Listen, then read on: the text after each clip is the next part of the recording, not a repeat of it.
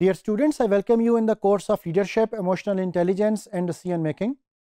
This is module number 164, and this module is talking about adopting the 3 R's.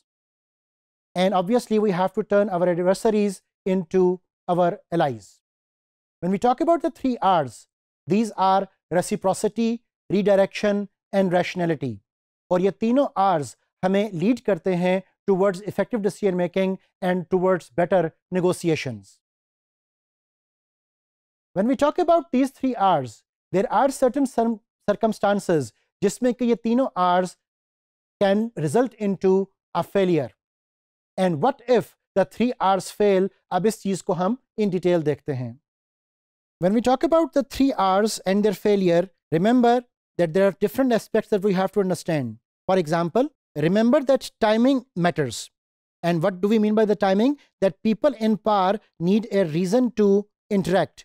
और किस वक्त आप उनसे इंटरेक्शन कर रहे हो, किस वक्त आप उनसे बातचीत कर रहे हो, ये जानना बहुत ज़रूरी है. और सही वक्त का इंतखाब आपको ज़्यादा बेहतर मौके देगा कि you are able to express your point of view and they are able to express their point of view.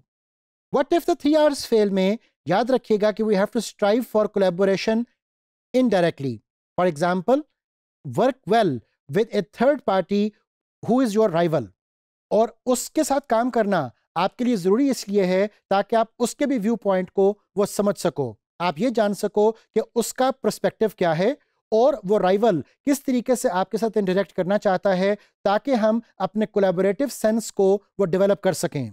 Likewise, we have to recognize when to look elsewhere, which means what? That sometimes the effort needed to reverse a rivalry is so great that the returns are so low for you and your company, and that you are better off developing the same resources in another relationship. Because ये जो तीनों R's है हमारे पास, reciprocity का, redirection का और rationality का, these are not just magic words. These are the strategies जिससे कि हम अपने objectives को achieve करते हैं. लेकिन अगर हमें यह लगे कि इन तीनों R's को यूज करने के बावजूद भी हम desired outcomes achieve नहीं कर पा रहे हैं, तो it is better कि आप switch कर जाएं किसी और relationship, किसी और stakeholder ताल्लुक के अंदर जहां पर आपको better outcomes achieve हों. So the 3 R's are effective, but they aren't a guarantee of diffusing resistance. What should you do if strategy is not working? उस मकसद के लिए हमने इन 3 पॉइंट्स को देखा कि we have to strive for collaboration, we have to remember that timing is important, and we have to recognize when to look elsewhere. Likewise, इन तीनों R's के बारे में last but not the least point याद रखिएगा कि redirect the negative emotions. ये चीज़ हमारे लिए बहुत ज़रूरी इसलिए है क्योंकि बाज़ औक़ात आपकी नेगेटिविटीज़ आपकी पॉजिटिविटीज़ के ऊपर कंप्रोमाइज़ वो ले आती हैं.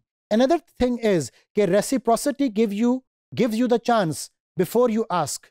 So you have to give before you ask. You have to prove yourself. You have to come up with your understanding that you are able to get what other person is trying to come up with. So reciprocity is a give and take rule.